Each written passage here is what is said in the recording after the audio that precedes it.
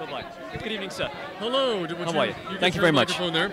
We did a little skit on Paul Blart. Yes, here we did. A couple of weeks ago. And this is for Hollywood TV? No, this is for CBS affiliates. CBS affiliates, okay. I got bumped down. And you got bumped down? Crowded in all here. right, fair enough. I must say that you give one of the most animated red carpet interviews that we've ever done. Well, thank you very much. That's very kind of you to say. Look, I don't want to waste your time. I believe that one should have value for one's money, and even though I'm not actually paying you any money to be here, I think it's important that I give you value nonetheless. I like it. Pound it. Are you fired up? You know what? I am fired up. I am fired up. F you! Fired up! F you! Fired up! I am fired up to be here tonight! F you! Fired up! No, that had a little bit of a southern accent to it. You know what? I like to sort of, evoke different characters. Wait, take it down. Pull it back. Pull it back. I like to sort of, experiment with different accents.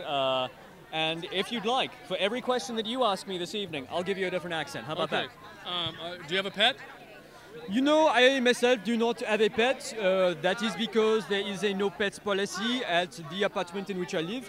But I have a great affinity for animals, and I like them very much. Okay, name something, or give me an idea of something that you would be doing at 11 o'clock at night. Well, if we're going to be completely honest, and we're talking about 11 o'clock at night, next to me you just saw Margo Harshman. And right about last night at 11 o'clock, we were at a pool hall in Hollywood, and I was taking her to school, taking her to the cleaners.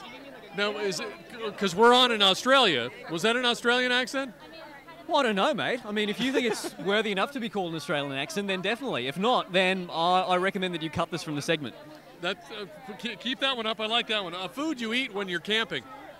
Well, this is the thing. Growing up in Russia, it was not easy always to come across a lot of food.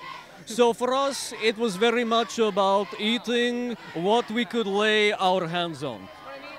As we traversed through the snow with our Siberian huskies, with our wolves, it was always about what we could find in the midst of the snowy desert that is Russia.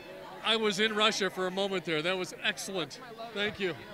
Well, that's very kind of you. Ladies and gentlemen, Fired Up, February 20th. I hope you enjoy it. It's an absolute cracking ride. In it, I play Brewster, a flamboyant gay male cheerleader. Thanks very much for your time, CBS TV. All of those. Oh, well, that's very kind of you. And honestly, I look forward to having further reactions and interactions with CBS come March the 2nd, because, of course, rules of engagement with David Speed. Thank you very much. Thank you.